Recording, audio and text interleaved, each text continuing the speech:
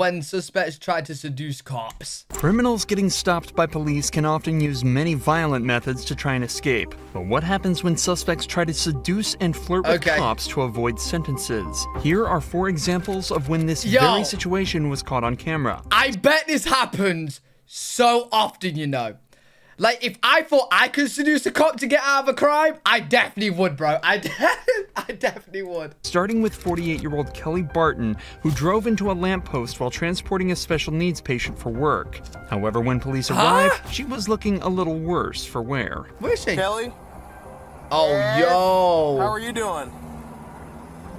Good. Kelly admits that she had too much to drink that evening, but doesn't admit to driving, despite it being her job. Unfortunately for her, though, security camera footage from the gas station proves that she was, in fact, behind the wheel, and is... Bro, she's like that, she's behind the... No.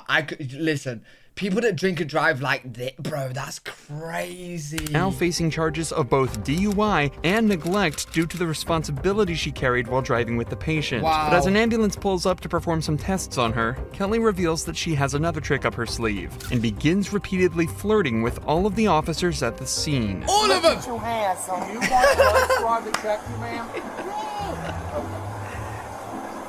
Let them do what they gotta do. Come on, boys. Hey. I want the little young boys. Ask me how I'm feeling. Let the little young boys tell me. Let me tell you something. What I would do to you with your blue eyes. Well, let me check your blood sugar real quick. Look at him. Okay, great. Thank you. I would do him in a way that he won't even. Hey, look. He can look tough all he wants. Right? Yo, you know what? Fair play to her, bro. She's actually broken. Yo, look at how this guy's standing, right? He's ready. He's like, yo, ain't no one breaking me, bro. She broke him. Hey, look. He can look tough all he wants, right? Don't let me get him. After multiple tests, it's clear to the officers that Kelly was way over the legal limits and is arrested for driving while intoxicated. And after struggling to get her into the police vehicle, she's sent on her way to the police station. But if you think Kelly was bold for talking to cops like that, 18-year-old Skylar Fluss is on a completely different level, going so far as to post this video to thousands of people bragging about how she got away with a DUI. I got out of a DUI and got let off with a warning.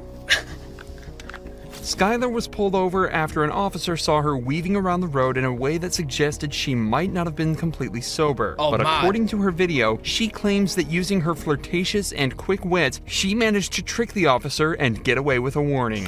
Yo, listen. If you was a cop, bro, and she was like seducing you, would you give her a warning? Nah, bro, I'm taking her straight down to the police station. And quick wit, she managed to trick the officer and get away with a warning. I blew a 3.8 and he let me off with a f***ing warning and gave me his number and said we should meet for coffee. He was hot, so I'm getting lunch with him tomorrow. If her story is true, then the officer would be in serious trouble. But luckily, the officer in question recorded the entire interaction on his body cam, and the video tells a completely different story. Oh, okay, she's lying. My name's Deputy Stahl. I'm in the Jefferson County Sheriff's Office. I pulled you over because you were weaving a little bit back there. Where are you coming from? I was coming from my friend's house. I actually just got dumped.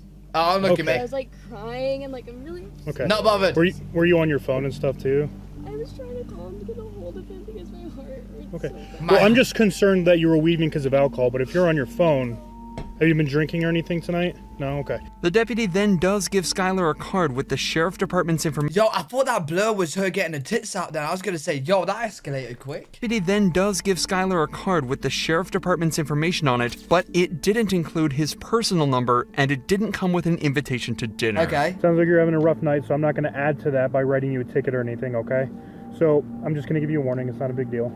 I just want to make sure you're okay. You were weaving a little bit, and I just want to make sure you're okay to operate the motor vehicle. And oh, yo, she's weird, bro. She went online to say she was seducing him, and he let her off. Nah, he gave her a warning because she was having a rough night.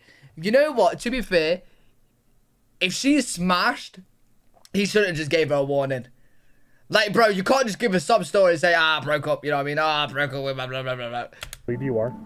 So my information's right here on the front. The reason I stopped you here is on the back. Wherever you're headed, get there safely, and I'm sorry you're having a bad night. Yeah, I'm just right down the street. I'm Okay. sorry. No, you're fine. Yeah, no, you don't need to apologize. I mean, you were weaving a little bit with no traffic out.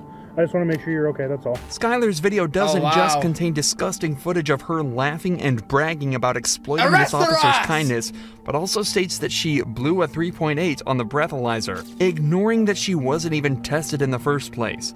The legal limit is only around 0.8 and already makes driving dangerous. But a reading of 3.8 would imply Skylar was not only blackout drunk, but close to death, as at a level of 4.0, respiratory failure is likely. But this doesn't mean Skylar was lying about being drunk underage. Videos were later discovered of her chugging tequila from the bottle and acting drunk at a party just hours before she was caught driving. After she was confronted with this, Skylar confessed and admitted to everything. I ended up getting a little too intoxicated. I was taking shots all night, and I decided to make the dumb decision to get into my car and drive. She also admitted that the officer never asked her out. That was just a lie for social media attention. Regardless of her confession, though, no further action was taken against her or the officer who failed to test her. But this— Yo. Could the police get her evidence from her videos and then rearrest her ass? Like her admitting to being drunk, blah, blah, blah, blah, blah. And could they rearrest her? Same can't be said for Lydia Badillo. She was caught trying to transport 2 illegal immigrants over the Mexican border, and as soon as everything started to fall apart, she decided to try seducing the officer. Just wait for me right here, okay? You don't have anything? I'm looking at your eyes. Sorry, sir. What? I'm looking at your eyes. Why? Because you look pretty handsome. As soon as the officer realizes something might be up with the IDs, Lydia starts to smile and stare directly at his eyes before telling him how handsome he is. Obviously, this is just a trick to try and get out of the position she's put herself in. A trick that isn't going to work on this officer. Yeah, I wonder if it actually does work on other officers, though. I wonder if there's genuinely stories of, I don't know, a girl giving an officer a blowy. Yeah, you could go, love. You know what I'm saying? I wonder if that happens. Un año, ok, pues son falsos, ok, y tener documentos en estados de Texas es un delito. Las ID, a esta te sale a un señor, a tuya. A esta no me sale nada, ok, so estas identificaciones son falsas, ok. After running the woman's driver's licenses through the national database, the officer discovers that the ID numbers return completely wrong results, meaning that both of them are totally fake. It's later discovered that the 2 women with Lydia in the car are both illegal immigrants from El Salvador. What's worse is that they were being transported through a service that often forces women into debt bondage, where the people who transported them will make them pay off their debt through forced labor and sex work. So, while Lydia was arrested and the 2 women sent back over the border, they may have been— Wait. So they've got a debt, and their illegal immigrants are gonna work off their debt by doing sex things. What the Huh? Yo, do you know what's crazy, right? We're sat at our computers right now. Some of you might realize, but a lot of us don't realize what actually happens in the world, you know what I'm saying, bro? Been saved from years of horrible treatment and abuse. One thing's for sure, though, Lydia's attempt at flirting didn't work one bit. Oh, Lucario, you gave a police officer a blowy to get out a speeding ticket. Nice, bro. Unlike Brooke Teague's attempt, which actually worked out well. So well, it's rumored that her and the cop are still together to this day. No way! Brooke was pulled over after an officer witnessed her swerving around the road slightly, a telltale sign that the driver was either intoxicated or in need of help. So he swiftly pulled her over, only to be greeted in a surprising way. Hey, I'm Officer Smith, Bentonville Police Department. Nice to meet you, Mr. Smith. I've never heard that before in traffic stop. I appreciate that. Hey, so I'm just stopping you for improper lane use. Sorry, I was on the phone. You're on the phone? I'll be honest. Okay. Who are you on the phone with? My baby daddy. I'll show it to you, too. Okay. Yeah. Zachary? Yeah. How much do you have to drink tonight? Only one drink. Just one drink? Yep. Yes, Final sir. answer? Miller. A Miller Lite? Yes. What's a Miller Lite? I won't lie to you, a Miller Lite. That's all you've had? Yes, sir. You can ask Zachary. I don't really want to talk to Zachary. I know you don't. Bro, he don't want to talk to Zachary, your baby daddy, because he's trying to hit on you, bro. I'm just saying. Get your axe out of the way. In just this first minute of conversation, two things become clear immediately. Brooke has definitely had more than one beer to drink, and how well she and the officer seem to be getting along already. Both points that will get increasingly more obvious as the footage continues. Yeah, I can smell it from across the car. She's like, I had one Miller Lite. There's no, I wanted to say, like, a Miller did that to you? Big Miller, 120. No, but what's the crazy thing is, the narrator of this video just said, right, that the police officer that pulled her over, this guy, they're still together. Like, they actually got in a relationship, bro. From this. Miller. All right, where we at on it? Awesome. Brooke? Yes. Teague. Am I saying that right? Teague? Yes. Like baseball league. Teague like baseball league. Yep. It helps people spell it because they never spell it correctly. Brooke then gets taken out for some sobriety tests, which take much longer than anticipated.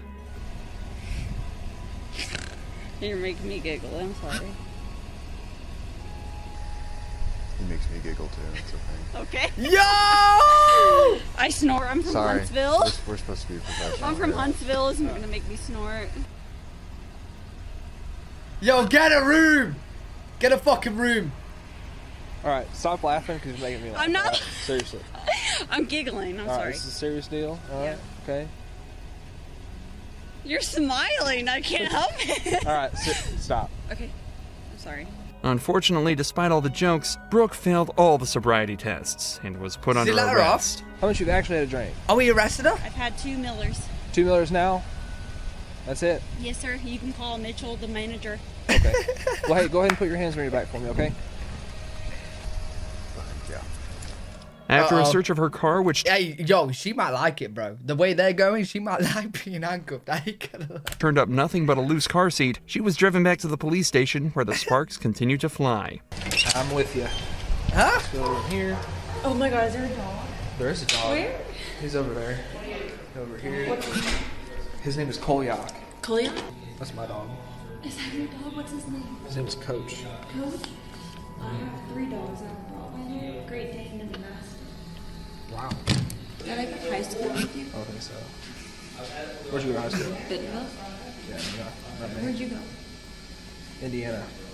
Valparaiso, Indiana. Where in Indiana? Valparaiso. I was raised from Bluefield.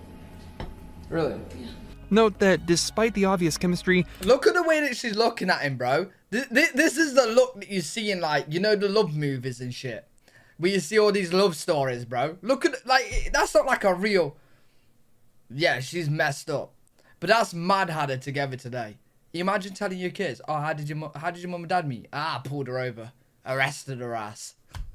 both Brooke and the officer have remained professional and are continuing to move on with the investigation. The officer had Brooke take a blood alcohol test where she blew 0.14%, almost twice the legal limit. Brooke still spent the night in jail to sober up and had her license suspended temporarily. But this interaction shows how respect and professionalism can make an investigation much, much easier. It's just unfortunate that this cop didn't meet Brooke at a bar. Maybe things would have ended with a night at his place instead of the jail. Yo, he just said that they got together though, bro.